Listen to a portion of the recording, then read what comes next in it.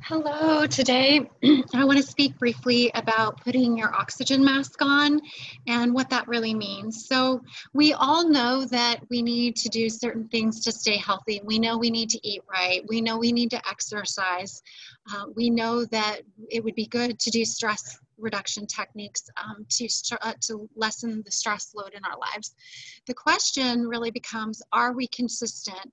Do we have the skills in place and the tools to make that really happen day in and day out? Because really, ideally, if our oxygen mask is on, then every day we get up and we breathe and we move our body and we eat wholesome organic food and we meditate and we have extraordinary relationships and we're connected to community and we feel this level of bliss and this glow and this vibrancy that this life is not stressful and that this life is really providing us exactly what we need, and that we have this intelligence about us to know that this oxygen mask is the first thing that should happen before anything else, before your job, before we take care of other people, because that's where health and wellness really resides. We can certainly have a physical practice that we show up and we exercise every day, but we may not be so perfect in what we're eating, or we may be eating really well and not exercising. The other thing is valuing sleep. So maybe we sleep some good Monday through Friday, and then Saturday and Sunday we really enjoy ourselves, and we don't have a perfect sleep schedule. So what 10 Weeks to Love Your Body does is it helps you learn how to put your oxygen mask on.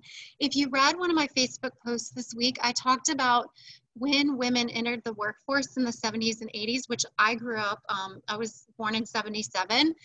What happened was there was a whole generation of latchkey kids. And now if you're of my generation and you're raising a family or soon to be raising a family, between your spouse or your partner, there will be a division of household duties, and someone will have to buy the groceries and someone will have to put meals on the table. And, and within all of that, you're going to have to find time when a child enters the realm of how you're going to continue to keep your oxygen mask on. And then if you're like me and what I spoke of, if you have an aging parent, you may be caring for children and have an aging parent. And what happens, or what tends to happen, is that we slowly start to take our oxygen mask off and we start to care for our children or aging parent, or it could even be a spouse. So I don't know what generation you're in, but you may even be in the baby boomer generation and looking at your own road ahead of how you're going to age gracefully. And when I spoke to one of my yoga students in the classroom today, I said, as we age, our self-care practices have to get even stronger and better and more improved and more refined, because after the age of 35, we start a slow decline downhill. Up to the age of 35, we hit our prime. And then from there, it's like this long slide down to one day, which is really our deathbed.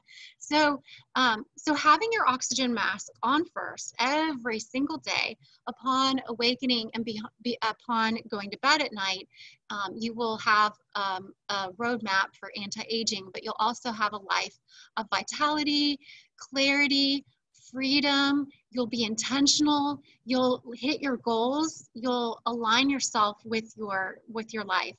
So that's what 10 Weeks to Love Your Body is. My 1 Year to Love Your Life is a very deep, deep dive into how to master or self-master your life on all levels.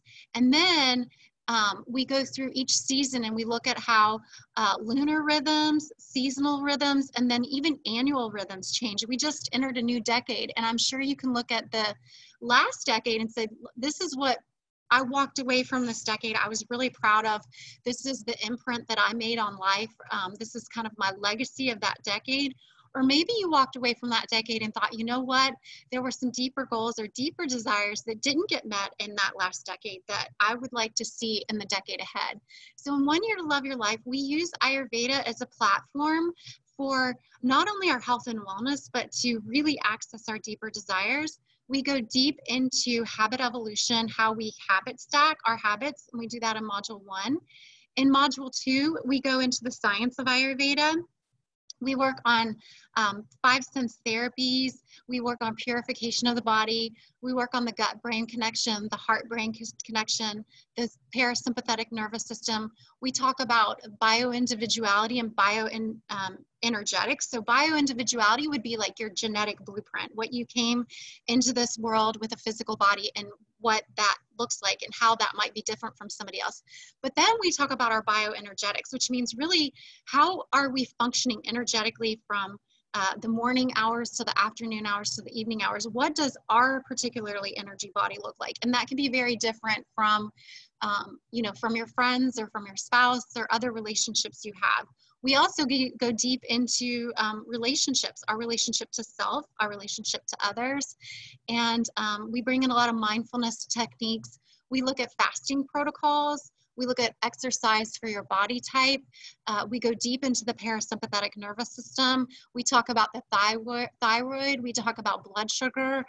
It is a huge, huge science of understanding the self and healing ourselves, which is where the journey starts. And then we're able to heal others.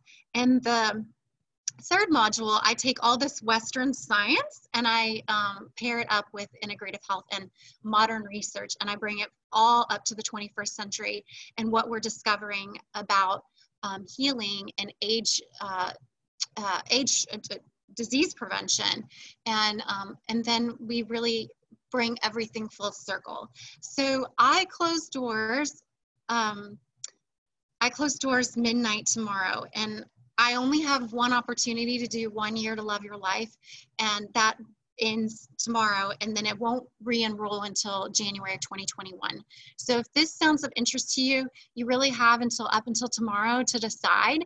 In 10 weeks to love your body, I will close doors on as well, and we'll start our 10-week process. So, so really, like, there's a short opportunity. I hope you've been following my videos. If not, you can certainly reach out to me. I would be happy to take phone calls up until tomorrow evening to answer any questions you may have. And I hope that this was enjoyable for you. Thank you, and have a wonderful day.